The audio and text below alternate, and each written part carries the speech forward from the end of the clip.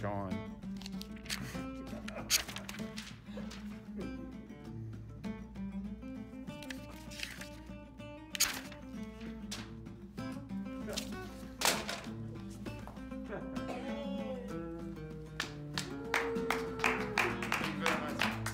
Thank you very much. A deep pleasure to be performing again for you. Welcome to Boulder County tonight. I'm Andy Epler. I'm the host of the show. Don't call the police. I'm supposed to be here. If you're watching this when they broadcast it on Longmont Public Media, then I need to be like, hey, Grandma. Grandma, wake up. Grandma, it's me. Relax, it's me. I'm just wearing a mask. You're not like at the hospital. How are you? You doing good? Feeling okay? Hey, listen, you fell asleep in front of the TV again. Why don't you go on back to bed? All right. You know you're not supposed to be up this late. Okay. Can we up that woman's dose? A little hand update. I have a new cast on. It's a hard cast. Who's there? Who's there? A pained friend of mine, who very involved in my self-romantic life, stuck in a cast. So I've been having to live with this thing. We're gonna see it for the next few episodes, unfortunately. The worst thing about this is that I can't get it wet, and so I have to put it in a trash bag and tape it up, and whenever I want to take a shower, which if you know me is often. So to take a shower, I have to wrap it up, I have to sit like this.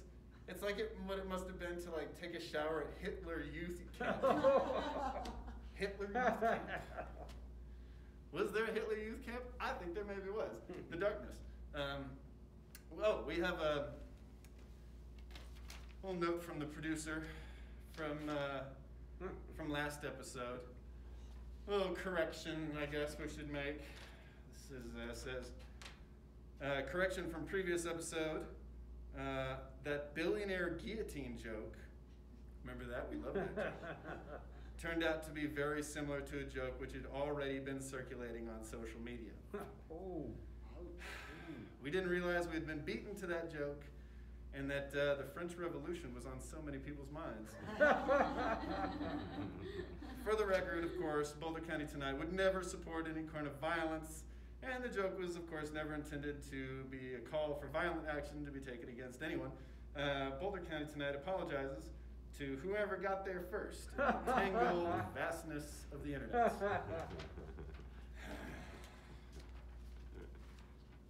Fuck! Why can't you do it? Why can't you do it? Why can't you tell the jokes? Why can't you do it?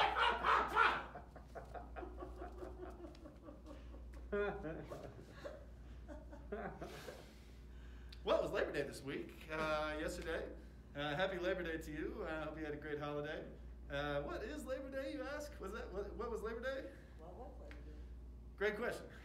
Something we made up in 1884. And listen to this. This is going to be a quote. When I do like this, just know that these fingers wish they could do this. It's about to be a quote. I don't want to frighten you. I'm not like a follower of Baphomet or whatever it is. Be like this. Labor Day was a national holiday to celebrate the labor movement and the works and contributions of laborers to the development and growth of America. Didn't know that, did you? Because when I think Labor Day, I think two phrases. I think Happy Labor Day, which is sort of a fucked up phrase that doesn't make any sense. And then, of course, I think Labor Day sale. So what that means, Labor Day sale is code for the people we're celebrating, the laborers, they're going to have to work on Labor Day. That's what the fuck that means. These people, 40% of companies have some of their employees stay for Labor Day, right? Remember, during the apocalypse last year, we called, our laborers, people like the grocery store, for instance, our friends at the grocery store, we called them heroes, of course, because they were facing a fucking pandemic because we were standing on each other's necks to get toilet paper. We needed somebody to do it. They're fucking real heroes from that story. But when they signed up to bag groceries, they weren't signing up to be Batman. They weren't supposed to be national level heroes. You know what I mean? It's those people that we will, our society fights tooth and nail to not raise their pay $1. Those people, the heroes, the laborers, they worked on Labor Day, motherfuckers. Just a note. Just a note. Another note? We have another note from the producer. Hold on one second. Let me see what this is.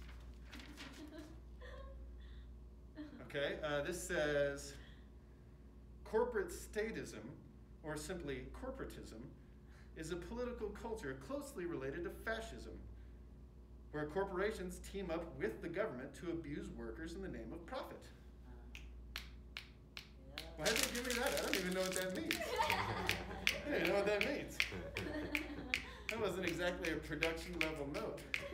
Thank you for snapping to my poetry. We'll be a little more conscientious with our producer notes. What else is going on in the world? A little national news again. Oh! You guys remember the War on Terror? Yeah. The one that we declared mission accomplished on 18 years ago? Well, turns out that was still going. So the War on Terror is over. And we lost. Yeah. We lost the War on Terror. And I think it's now time for Americans to realize and maybe admit to ourselves, the modern way that we go to war makes the shit we go to war against stronger. Here's how you know. Went to war against terror 20 years ago. What's happened in the last 20 years? Oh, way less terror, obviously. No, more terror. We get more shit. It's more happening where we live and shit now at a different level. And the war on drugs, right? Did we defeat drugs in the United States? Did they beat drugs? Or are there way more drugs? More drugs! More drugs. I'm against that particular war, of course. I'm against all the wars. So what's another one? The war on Christmas. Oh, every year I hear about oh my God, there's a war on Christmas. They're trying to throw baby Jesus in the river or whatever. And I don't know, how's Christmas doing? Christmas is doing pretty good, have you noticed? As capitalists, of course, it's our most holy holiday. Because it's our big sale day. And it's got a war against it constantly. Since I was a child, since the 90s, we've been fighting the war against Christmas. And Christmas just is unbeatable. Us atheists, we're just going to have to give up smashing the war. Christmas. But I know what you're thinking. Andy, we're so glad that the war on terror is over. Oh, God, me too. I'm so pleased. But of course, there are some bad, sad things about ending the war on terror. And I know that you're just as worried as I am about the well-being of our great American war profiteers. What are they going to do? Where are they going to go? How are they going to feed their families? Right? Oh, they've been in this reliable state, it's been a thriving industry, of course, being at war in Afghanistan for 20 years. And now these people are having the rug pulled out from under them, thrown out into the street. And here's the problem with these folks, of course. They've been doing the same thing for 20 years. They've been profiting off of our tax dollars to go kill people that aren't really trying to bother us. Just a note there, they've been fighting this war, right? So, now that the war's over, what are they going to fucking do? They don't exactly have a lot of skill sets, other than defrauding the government and mass murder. They don't exactly have a lot of skill set for the modern peaceful economy, do they? What are they going to fucking do? Work for Uber? They gonna drive for Uber? They've bombed more cars than they've driven. What are they gonna do? Work at the pawn shop and they're buy Sean's guitar for $50 and resell it to him for $120,000? You know what I mean? They don't have a skill set for the modern world. That's what I'm trying to say. And even though we're worried about these people, I want you to know that the government is worried too. And so we've actually already built in the answer for this particular problem. We left behind billions of dollars worth of Humvees and helicopters and equipment This way they have something to fight us with when we declare war on them again in a few years. See? So don't you worry about the war of profiteers. I just want to put your little mind at ease about that shit. There's another quick note from the producers. Let me grab that for us. Surely some war statistic. Let's see. Oh, this is from our producer, Mr. Ra. Says, I am strange. My mind is tinted with the colors of madness. They fight in silent furor in the effort to possess each other. I am strange. I have approached a degree of love that is so unwise in one world that it is wisdom in another.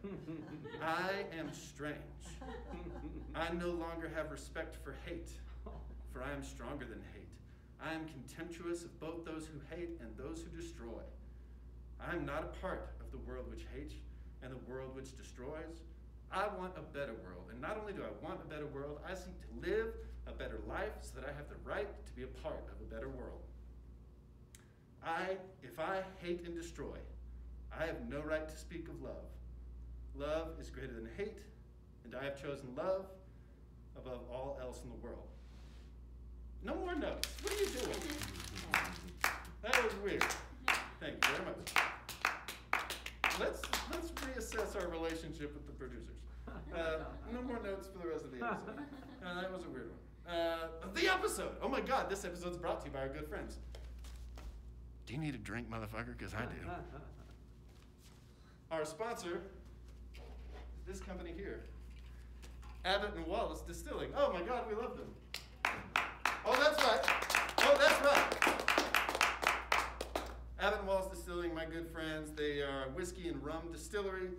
They make cocktails and mocktails. They got munchies.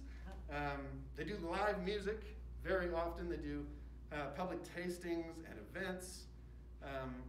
You can buy their stuff in local stores, but I recommend stopping into the actual place. That's at 350 Terry Street, 720-545-2017. That's their phone number.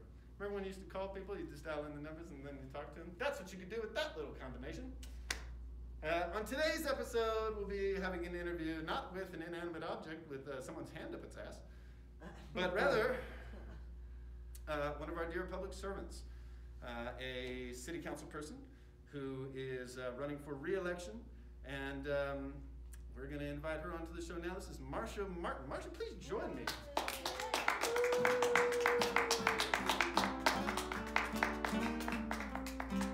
Nice to see you.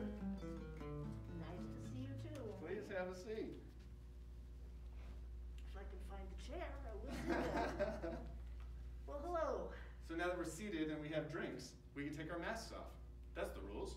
That's the rules, and as long as we put the mask back on before we stand up, then we're okay, because that's what the Boulder County Health Department wanted us to do, so that we could, buy drinks.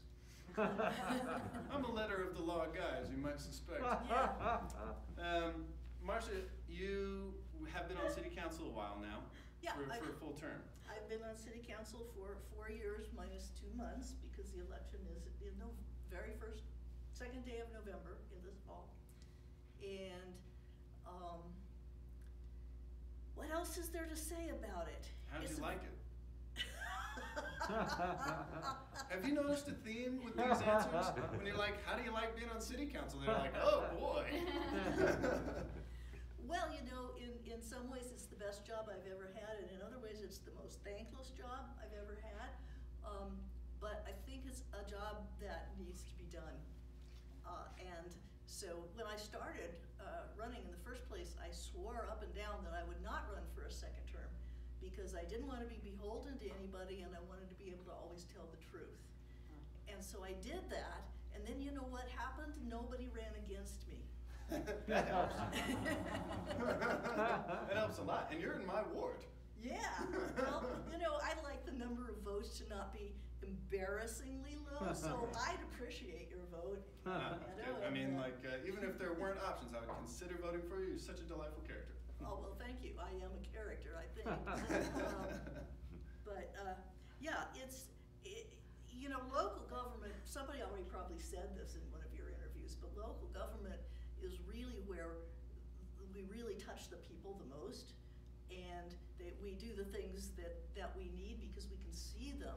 I had this adventure during the pandemic when it was impossible to go out and see people and talk to them, you know, but Longmont has some very, very large local Facebook groups. Mm-hmm. Yeah, large, like bigger than my ward, okay? And so I did my fix of working with the public by lurking on that Facebook group. And, you know, I found out that the public doesn't know how to access the services that government has there ready and waiting for them. And what kind of services would you mean? Well, like getting a hit of money to make sure that they stay current on their rent or their electric bill. That's a thing that's available in the city? I didn't know that. Yeah, it is. And you know, especially since the ARPA passed, there is a lot of money available in the city, but there always has been. They don't know how to get a housing voucher, or if they applied for one 8 years ago and they haven't heard anything, they think it's still okay, you know, and I say, you know, you should check in and see if they still have you, because what probably happened is your number came up and they couldn't find you. Did you update your address every time you changed couches, you know? And, you know, and the answer is no. Well, okay, so here's the deal, you know. If somebody takes you to court, show up. If it's an eviction hearing, show up. It's free to get a mediator from the city to come and stand there with you and make sure that your side is represented and try to work out a deal. Because the worst thing you want to do is have to find another place to live right now. Yes. We don't have enough places to live, and they cost way too much. They cost way too much. And so, you know, my number one mission on the city council is to find ways to rebalance the inventory, you know, just like Walmart does.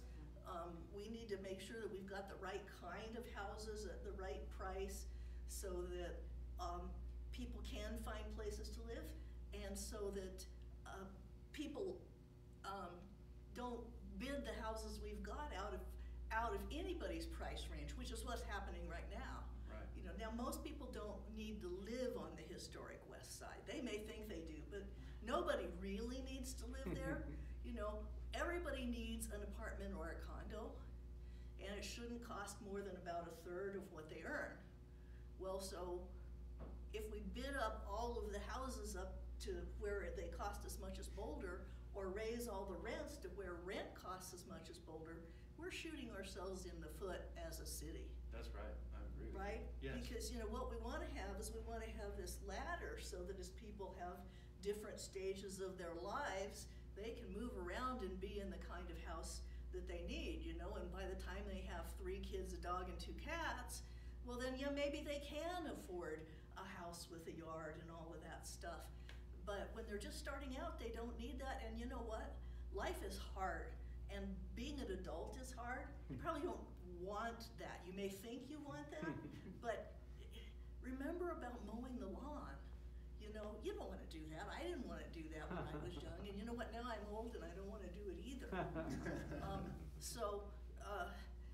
Anyway, it was a big deal learning how to help people that are in trouble when, you know, we're doing a really bad job at making the help possible to find when it doesn't even occur to a lot of people that it's there. One of our main focuses on this show, well, 3 of them are affordable housing, homelessness, and how we're treating that population, and then workforce abuse. We have all these jobs that pay bullshit. We're expected to pay an incredible rent every month. We're trying to see how those things are related and what we can do about them. You know, they are all related, even in ways that are different than what people will obviously think. So, you know, average Joe whose house is already paid for and has been living in Longmont since there were 40,000 people here instead of 100,000 people here, you know, they naturally think that if we build a bunch more places for people to live, that they're all gonna live their lifestyle, and they're all gonna have 2 cars, and the traffic in Longmont is gonna get way worse. But what really is true is that if we did that, you know, if we built dense housing in the inner part of the city, not on top of the historic west side or even the historic east side, you know, but around that, then all those people who work here and are commuting into the city could live here instead. And that's not gonna, they're not gonna come here with 3 cars and drive around all day to make up for not having to do the commute. You know, right? They're not gonna do that. You know, instead they're gonna get on their bike or they're gonna walk. They're gonna drive way, way less. And when they do, it's gonna be at the time when most other people don't drive, right? Only like moms with young babies are gonna be driving then when they drive. And so this is perfect. Having urban density and people who work here, able to live here, makes us have less traffic, which is what everybody wants.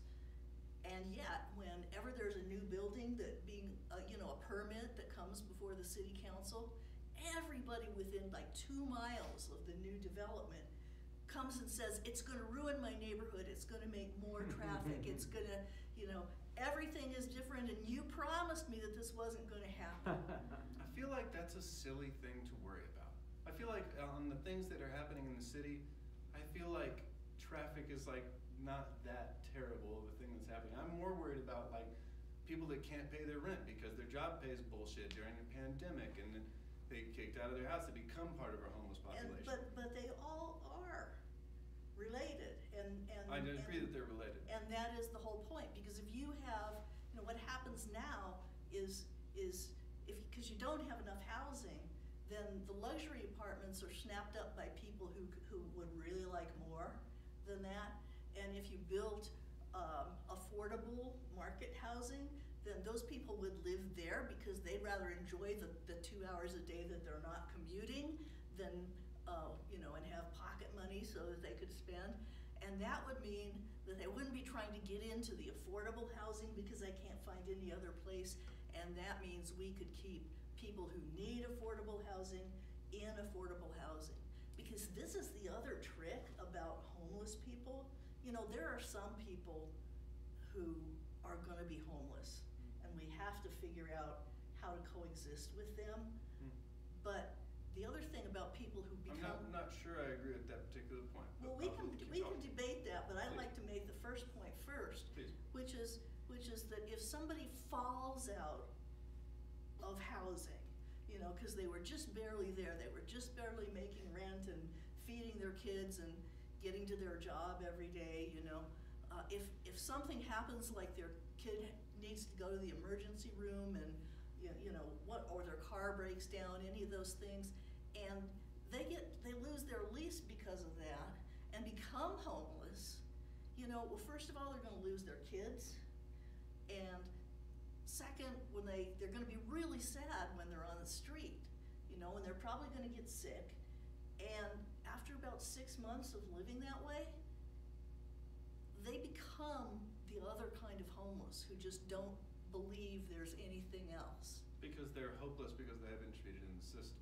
Yeah, well, like, that makes sense to lose hope. I would lose hope too if I were trying to make this system work. that's absolutely right. That's what I'm trying to say. It feels like the system at large is not incentivized to fix the homeless problem, because I think systemically what works for our masters is we work our shitty jobs as hard as we can, and we take whatever pay is available, but like the threat is if you become homeless, there is no help for you. So you better just take this shitty job and shut the fuck up. I believe the new American dream is just stability. I'm really sorry that's true, because in my entire life I have found stability really boring, and I think we need change to stay alive, you know, to know we're alive. But there's change and then there's change, you know. Falling out of your grummy apartment is not the kind of change that makes you feel alive. Right. And yeah, you know, I had a big public fight with some people on the staff about 3 years ago, because I said, why don't we build a homeless shelter? You know, there's a homeless shelter in Boulder But if you're in that homeless shelter in Boulder and your crummy job that you have held onto by your fingernails is in Longmont, and then to be in the shelter in Boulder, you have to be in coordinated entry, and coordinated entry requires you to keep 4 appointments a week, which also is gonna make you lose your crummy job because you get paid by the hour, and if you're not there, they fire you, and then they take the next person who wants a crummy job, you know? And gas is $4 an hour, or Well, $4 for a gallon? They don't usually have a car, and they may get a bus pass or they may not get a bus pass. They may have to panhandle for the bus pass, you know, so I really thought earlier in my term on council that the most important thing we needed to do was build a homeless shelter. But you know what, if we build a homeless shelter, that is like hundreds of single moms that can't be given between $500 and $1,200 a year. My mouth doesn't work because I'm getting old. Oh, But, no, but anyway, that you can't give all those single moms the money that it takes to keep them from falling out of their apartment. So it's not just well, you know, the system doesn't care about those people and we can't just build them a homeless shelter. You know, what it is we have to choose between about 150 homeless people that are living on the streets in Longmont and a much larger number of single moms who aren't living on the street yet. So it is a hard decision. And will tell you the truth, I don't know where I stand on it right now. And what I think I know is that coordinated entry has a lot of rules that are keeping people out of it. yes, you they know. have to show that they've been in town for 6 months or more. Yeah. Living on the streets for 6 months or more, Yeah. and evading the police at the same time, of course, because in Boulder, if you are trying to live on the streets, the police will show up and take your blanket and kindly ask you to stop existing. Yes,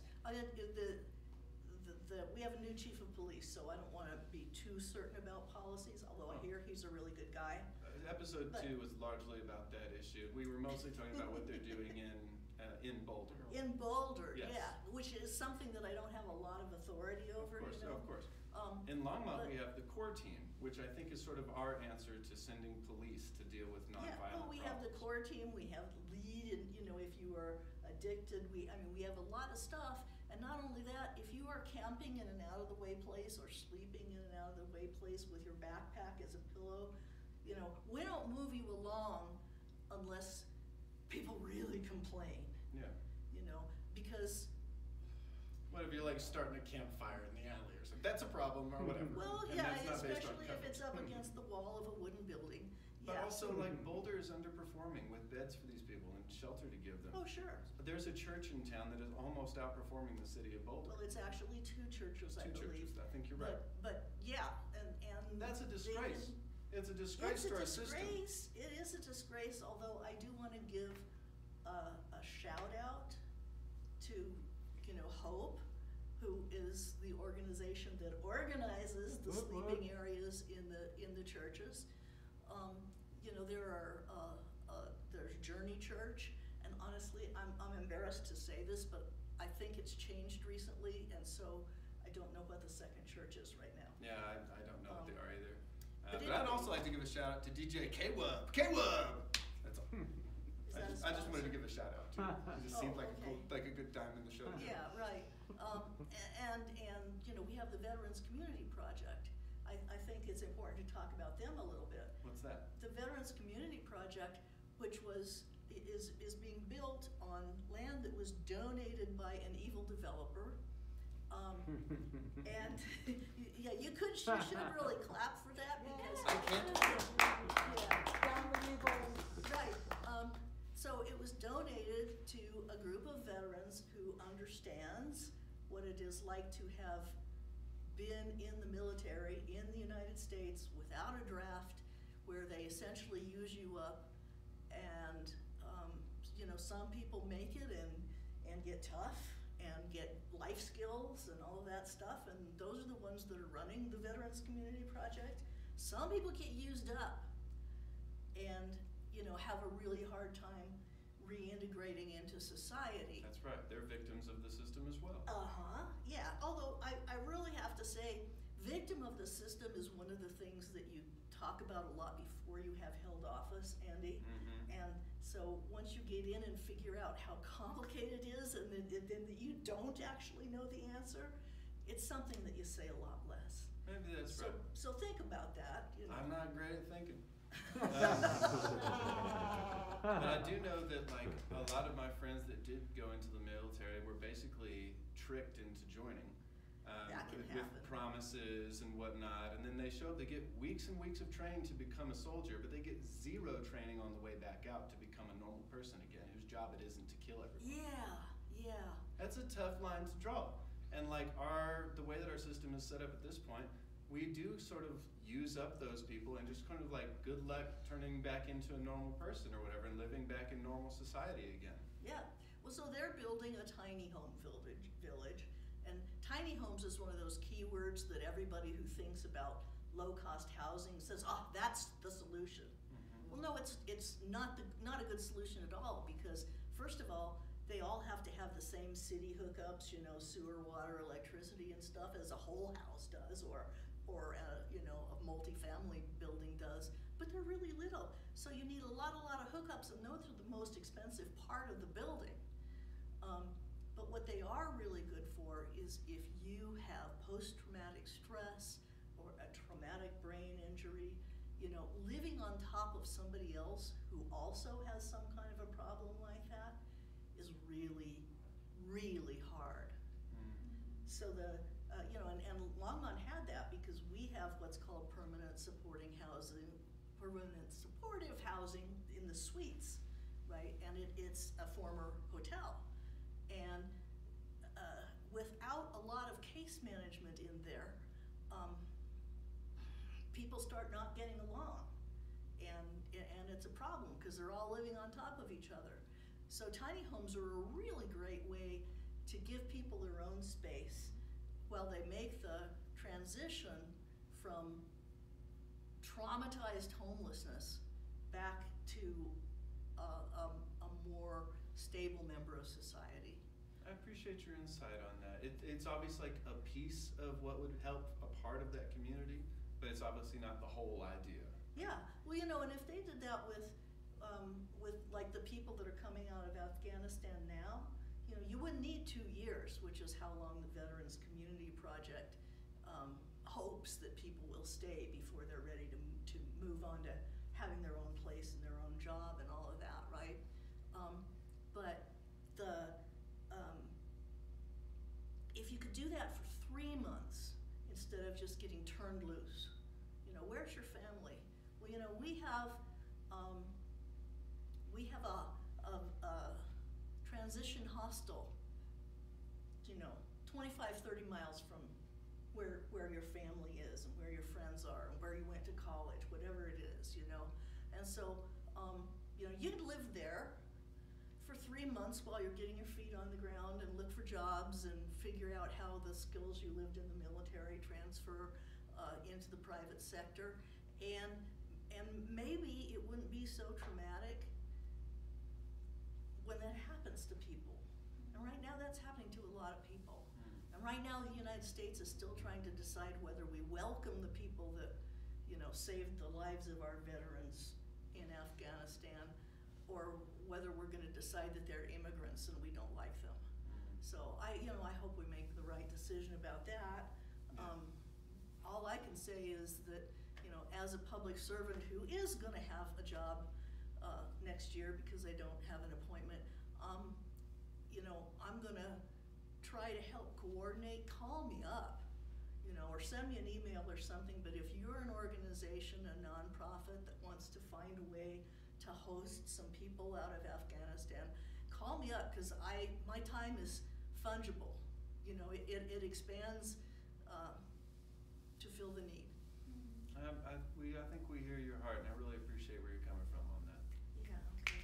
Oh, you got the claps and We got snaps. woke snaps. The woke snaps. That's good. We like that. Yeah, we like that, and it's really sad because I can't really make any noise with snapping my fingers. Oh, you have that problem too for a different reason. Anyway, Yeah, I wanted to do a quick segment on the show. yeah. This segment is called Pop Quiz Hotshot. Oh, I'm already a hot shot, you don't have to show me that. I know. But did you ever see that movie Speed? No. It's a Speed reference. Pop Quiz Hotshot. Doesn't matter. It's stupid. I'm going to ask you 4 questions. Now, these are multiple choice questions. They are not intended to be difficult questions. The answers are A, D, A, A. It's a multiple choice. And it's just sort of like to touch base. And we got a pretty good view of who you are and where your heart's at. We like you very much. We're glad that you're going to have your seat again in council. Some people are and some people aren't. Well, fuck them, they should run. That's what I said, only without the F word. Oh, you can trust me for that effort, shit. All right, pop quiz hotshot. Okay. All right. Question number 1. What is the job of the public servant? Is it A, to serve the public? Or is it B, to build personal wealth? Or is it C, to get us all fucking killed? Well, fortunately, we can't do C. It's A, of course. A. You told That's me correct. it was A. It was you know, A. But it's amazing how many people think it's B. Yes. There is almost no way to take any profit from being on the city council. Yeah. And they pay us $1,000 a month. So, you know, so the thing is that if you're gonna really do a good job on the city council, you must have already built your personal wealth. Perfect. Wonderful. I knew you'd get it. Now, question 2.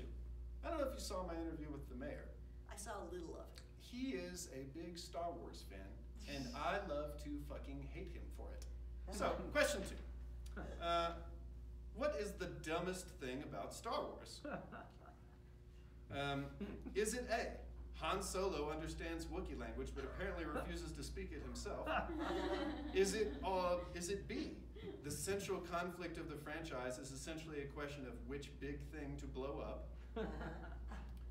Or is it C, Jedi swords don't have a stun setting?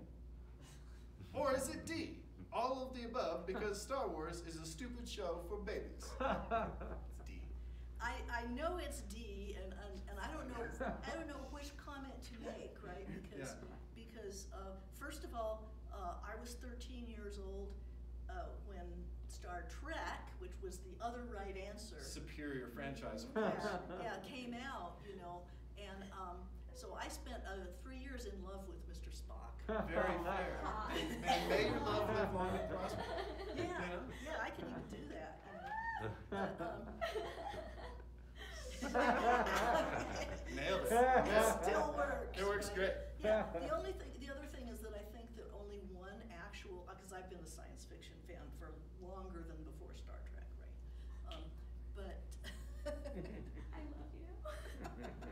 so the other thing is that there's really only been one science fiction movie ever made. As it's called Blade Runner. And if you have never seen that, it's a film noir as well. Yes. Yes. It's like if Star Trek went wrong, that would be our answer of the world. It's like Star Wars on Yeah. Earth looks like Blade Runner. Yeah, right. And that's, I mean, except for the rain, I think that's where we're headed. Yeah. Except so- for the rain. I love that film. I agree with you, actually. And that is Yeah. also a better franchise than Star Wars. Yeah. And there's like Except 2 it's not movies. not a franchise much. No, there's 2 of them, and they're both good, which is Yeah. almost as many as Star Wars has. Out of their franchise, basically 2 movies. Yeah. Great, perfect answer. Question 3, hot shot. What is the best way to help the homeless folks in our community? Is it A, enact legislation and partner with local charities and surrounding communities to provide resources based on the actual needs of that community at a scale that legitimately impacts them? Or is it B, have the police take their blankets and then at gunpoint politely ask them to stop existing? Well, it's A. It's and A, motherfuckers! I have something else, you know, to say about that because I actually believe that the legislation and the funding needs to be done at the federal level. It's sort of like gun legislation. You know, homeless people can cross boundaries and they're pretty stinking good at it. Sure. But if you expect Boulder County to fund Colorado's homelessness, you're gonna be disappointed.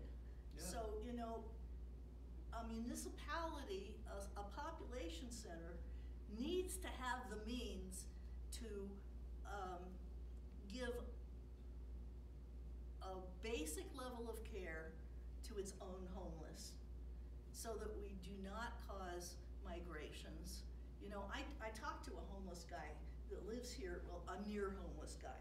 You know, he's a member of the precariat, yeah, and Boy, I think there's a bigger number in that group than people might realize. People almost about to be homeless. yeah, almost about to be homeless, and that's where he is. And he was homeless for a while, and he was in Southern California when he was homeless. And he, you know, he worries at me. I try to help him, but you know, you can't help everybody person by person. You know, you can spend a lot of time on it, and sometimes it works. But anyway, he's told me, you know, if I have to move out of my mobile home, I'm gonna have to go back to Southern California because I'm not gonna spend a winter here. I wouldn't survive it. That's why it's a real issue we're talking about on this show, and I appreciate Yeah. your candor. I think what we're discovering through these interviews is that it is a problem that Longmont needs to deal with our homeless community, but it's somebody, we have to work with our surrounding communities to make sure that we're all doing something. That's Because right. nobody, if one person if one community has more resources, it's gonna shunt all the people to that community instead of spreading out the resources throughout the county. Yes, Yeah, that's actually right. And, you know, the county is just too small, right? So it was, I think a lot because of Boulder County, to give just a completely unrelated example, that people worked really hard to get this state law passed that says that each municipality or county can have its own firearms regulations. You know how well that's gonna work. That is not gonna work, you know. We live on the edge of Boulder County and we live on the edge of Wyoming. You know, you think that any regulations that we put on firearms are gonna have any meaning whatsoever? I'm not educated on this subject to be able to give a good answer. I'll give you, well, it was a rhetorical I question. know, but I'm just putting it out there, but I don't necessarily have an answer to that. Yeah, but homelessness is like that, you know, you Yes. need to get any kind of regulation enacted at the highest level of government possible because you're trying to regulate something or someone, because I don't wanna, you know, objectify actual human beings, that is mobile, right? And so, you know, you need to have a consistent approach to managing it in that case, in both of those cases. So, you know, we do our best with homeless people, and I think we have a lot of pretty humane policies, but they are policies that don't come together and form a solution. You know, when one person loses it, then they can have a co-responder team talk to them. You know, so it's a point solution, but it's not a general solution. So, I will tell you, I can completely confess I do not know what the solution is. I know that it does not involve sweeping them out of the city, and it does not involve building fewer houses or apartments. Yeah. I was talking to a politician, we were talking about the homelessness problem, and I say, how do you fix this? And he goes, oh, childhood education. Like, if only these kids would bring home a straight A report card, their parents would have homes. Motherfucker. All right. Well, you know, that might help the homelessness problem in 25 years, but it's not gonna help the one we have now. It ain't helping this week. You know, was that Bagley? Maybe it was Bagley. We'll have to listen to Maybe this it was episode. Bagley. So, cause I wanted to crawl right through the cable, and argue with him. Oh, sure. When I was watching you and Brian, There's no reason for me to argue with him. He'll be out of office in a few months. If I talked him out of everything and into my position on everything, there'd be no point of that. He couldn't change anything now. But, you know, he and I are like almost neighbors. He lives in Prospect and I live in Quail Ridge because like money, you know, but. Yeah. But close enough to be neighbors. You know, but what he said on your show that if we want to get rid of a lot of Longmont's problems and make housing costs less, we should just let the neighborhood go to hell. Let Yeah, the city I think he was being deliberate sarcastic, after- but that is what he said. I don't know, he did say that, you know. Yeah, I mean, I like Brian personally, but we do disagree on, boy, almost everything. Yeah, me too, that's where I am, I actually do like him. Yeah, because you can't not like him just like we like you.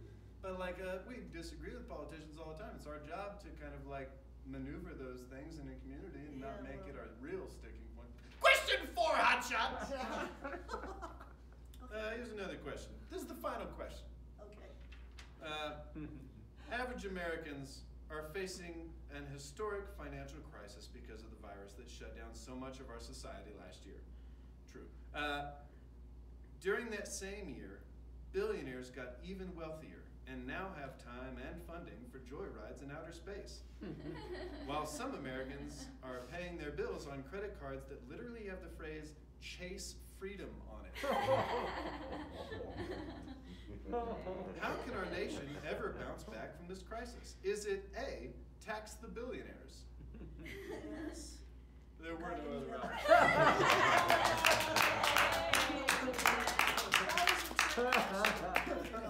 And I want you to know that even though I am not a billionaire, not even close, that I voted for every opportunity to tax myself in every election that I've ever voted in. Because if you got lucky and got the, the ability to earn more money than you need, then you're not paying enough taxes. That's right, and most wealth in this country is inherited wealth. So you're talking about motherfuckers that didn't work for it. Yo, daddy and shit worked for that. And so like it's kind of a nuanced issue, but it's not about like these bootstrap people are just better and smarter than us. That's not what it is. You know? Yeah, we have to tax the billionaires. That was the right answer. Yeah. Yeah, you got a straight A. Yeah, well, you told me the answers in advance. Well, yeah. I try to be really transparent about that, which is my third campaign priority. Right? I've never taken a test that I didn't cheat on. Oh. Not a Sorry, written I test. can't agree with you on that. Well, I haven't. kids, here's a note. If you're in school and you're having trouble with school, just realize your main job is to get out of school. Just learn enough to be able to teach yourself and you'll be fine. Learn how to learn. That's what my granddaddy told me. Please the teachers and get out of their way. You'll be fine. Don't worry about college. So I enjoy education and I know some very fine teachers that I really We honor respect. teachers. We honor teachers. Even though you didn't. Well, I don't think it's dishonorable to tell the kids to not worry so much about grades and shit. Nobody, when you try and get a job in some years, nobody gives a goddamn if you got a D in history class, I promise. Yeah. Yeah. Marsha, any last notes for the folks? She's Yeah, running for office, but like she's gonna win, so Well, so yeah. we should throw the party for you now. I'm here because, I don't have to run a campaign and I'm really relieved about that because Yeah. I didn't know what to expect, you Sure. know. But I don't like to think of myself as on the sidelines for this election. I like to think of myself as a wild card. Because there's stuff somebody has to say. Yeah. There's stuff somebody has to say like, you're wrong about the traffic. Stop trying to keep us from building the housing we need because you're worried about whether you can park in front of your house. Yeah. Okay? Yep.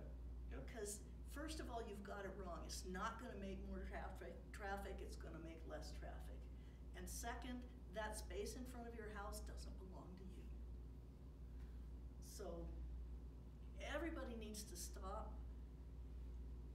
looking only at their own little circle of interest and realize that what we have is a really fine city that is on the brink of one of those transitions, between kind of a small agricultural town and a real city. And we've surrounded ourselves with open space. So we have to do an absolutely perfect job of urban design in order to make it a fine little gem of the city that's it's like San Francisco scaled down or even Denver scaled down. We want to have all the things that they have because our children deserve that. And you know, our well-to-do children are gonna get that, right? Cause you know, their parents don't work 90 hours a week. They only have one job or 1.5 jobs if it's a mom and a dad that, you know, somebody probably works half time. And so they have time to take their kid into regional team hockey, and it doesn't matter if the skating rink is down in Superior or Lafayette or wherever it is, or up in Fort Collins, because they don't have to long commute, so they can just drive their kids around all weekend, right? Or, you know, we have a really fine symphony orchestra that's about to lose its venue because the deal was that it belongs to the school district, and the school district is having a hard time giving them space anymore, you know? And we have a bunch of other, you know, we have a ballet for children that doesn't have a place to perform. And we have, you know, a chorale, like, you know, arias, you know, recitative, that kind of stuff, right? And they don't have a place to perform.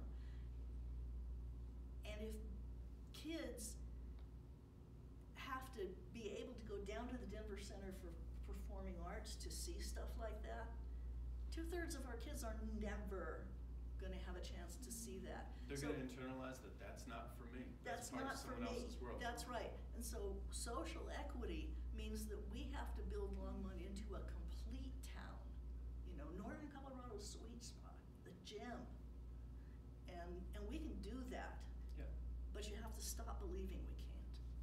Oh, we're done. She's great. Oh my God. We can just say we like you because you're not running against anyone. It's not gonna make us seem like assholes. We like you. Oh, well, thank you. Thank you for coming to Thank meet me you. today and being on my stupid right. little show. I really appreciate you. I feel like I went over time. You didn't. There's no such thing as that. They'll do whatever we do. Oh, okay.